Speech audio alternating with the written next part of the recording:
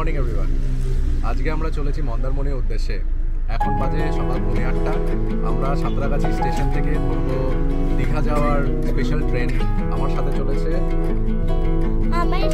রয়েছে দদন, মামা, ঠাম্মি, পাপা, দাদা। আর তুমি নিজে? হ্যাঁ। আচ্ছা, ওকে। সাঁতরাগাছি স্টেশনে গিয়ে তো আমরা আছি প্ল্যাটফর্ম নম্বর 2-তে দাঁড়িয়ে। তো এখানে থেকে সামার স্পেশাল, যেটা শনিবার আর রবিবার চলে খালি, সাঁতরাগাছি টু দীঘা, সেটাতে যাচ্ছি। যদিও সামার স্পেশাল নাম, কিন্তু এখনও পর্যন্ত এটা ফেব্রুয়ারি পর্যন্ত, 2023 ফেব্রুয়ারি পর্যন্ত চলার কথা রয়েছে।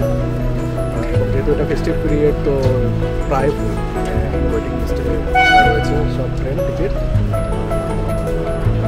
ট্রেনের ভেতরে সিটিং অ্যারেঞ্জমেন্ট এরকম। তো প্রথম সিটটা 6 সিটার সামনে পেছনে করে আছে, যেটা আমরা বসেছি। এরপরে পেছনে সিট সবই ভর্তি।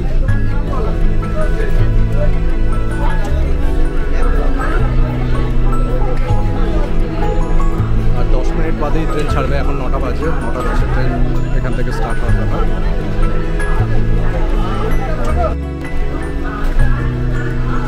অল ওকে? হ্যালো।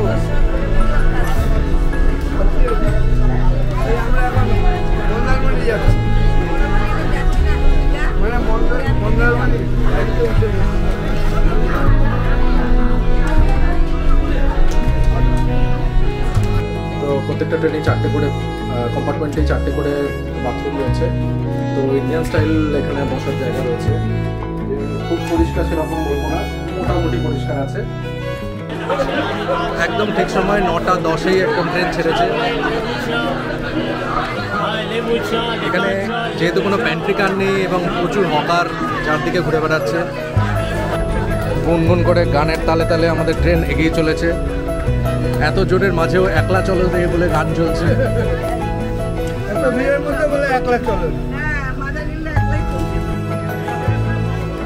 আমরা এসে দাঁড়িয়েছি তমলুক স্টেশনে। এখন বাজে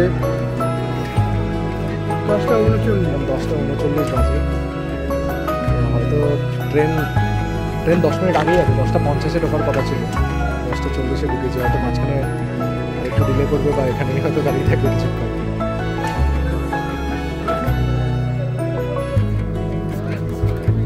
তমলুক স্টেশন। আমাদের কম্পার্টমেন্ট হলো D12 এবং সেটাই লাস্ট কম্পার্টমেন্ট।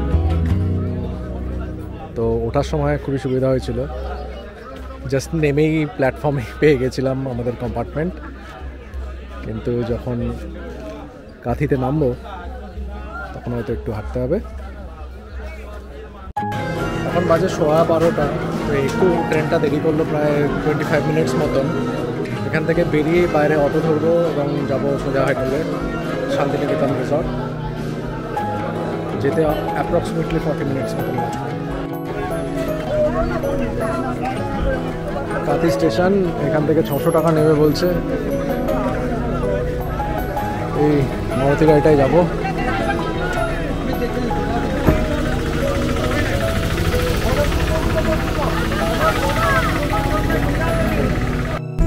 আমরা রওনা দিয়ে দিয়েছি কাঁথি স্টেশন থেকে।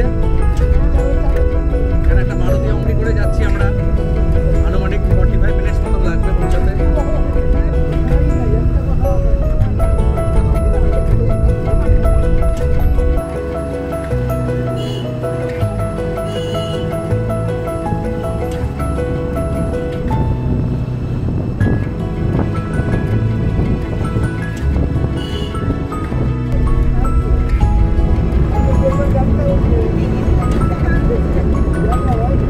আমরা চলেছি মেরিন ড্রাইভের রাস্তা দিয়ে।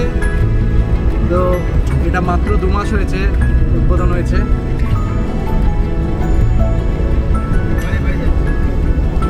সমুদ্রের পাড় দিয়েই চলেছি আমরা।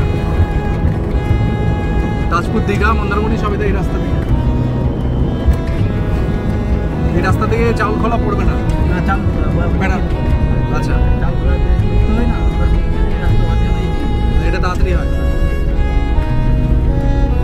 এখানে শুটকি মাছের শোকানো হচ্ছে পরপর।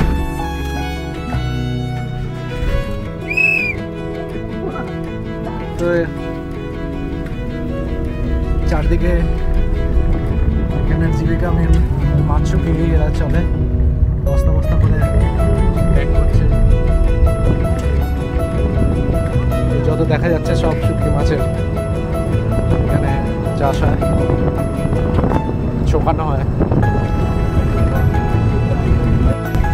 আমরা মন্দারমণিতে ঢুকে গেছি,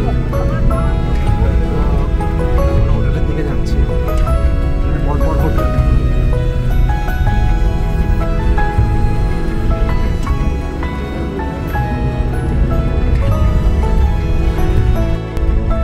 একটা 10 বাজে এখন, আমরা ঢুকছি রিসর্টে।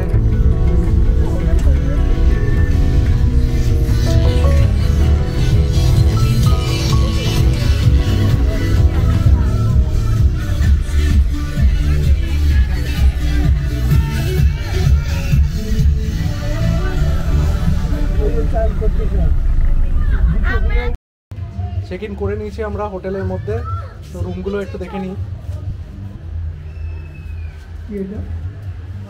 রুম, এগুলো টয়লেট,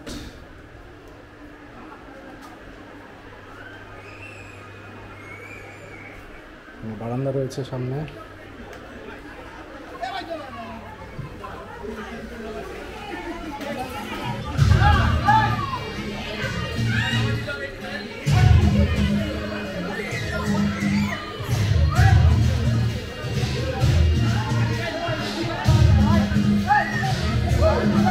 পাশেই রয়েছে সানসিটি রিসর্ট, বাউন্ডারি একদম পাশেই, লাগোয়া বাউন্ডারি।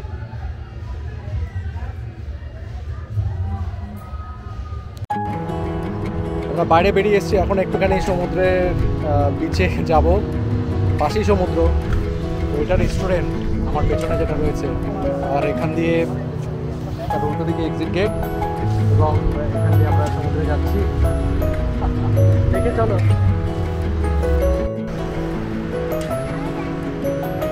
এই হলো আমাদের রিসর্ট এবং এই এলাকাটা জুড়ে।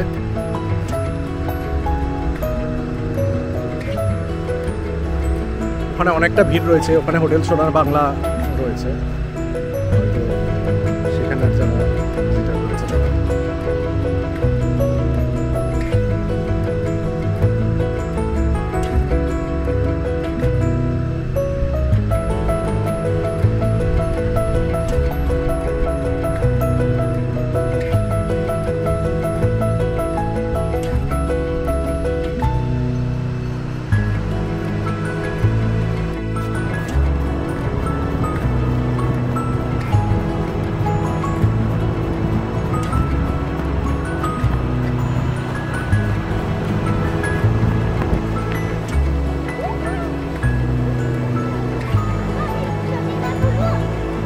চটি ভেসে যাবে কিন্তু।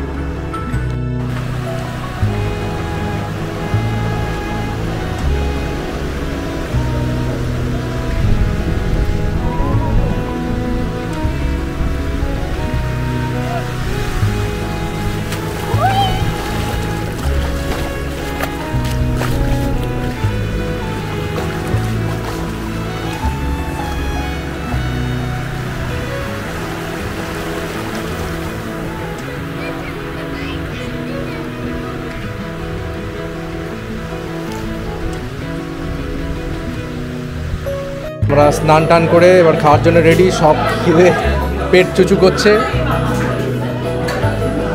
এখানে পমফ্রেট রয়েছে, আলু ভাজা, ডাল, আবার আসছে তরকারি,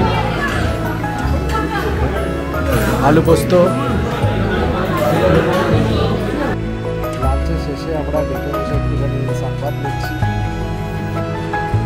যেহেতু সূর্য পড়ে এসছে, প্রায় 4টে বাজে এখন, সবাই পরপর আমরা বসে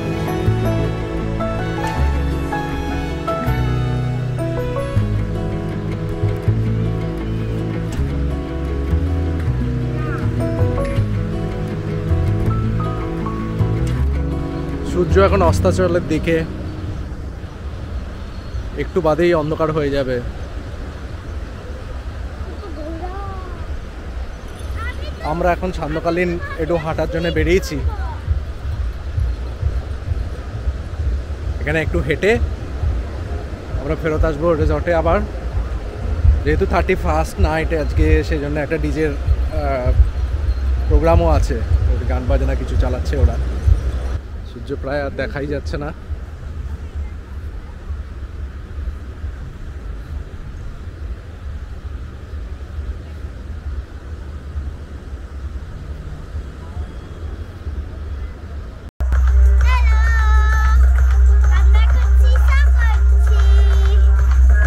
আমাদের হাঁটা শেষ সন্ধ্যাবেলার, এখন ইভিনিং হয়ে গেছে বাইরে।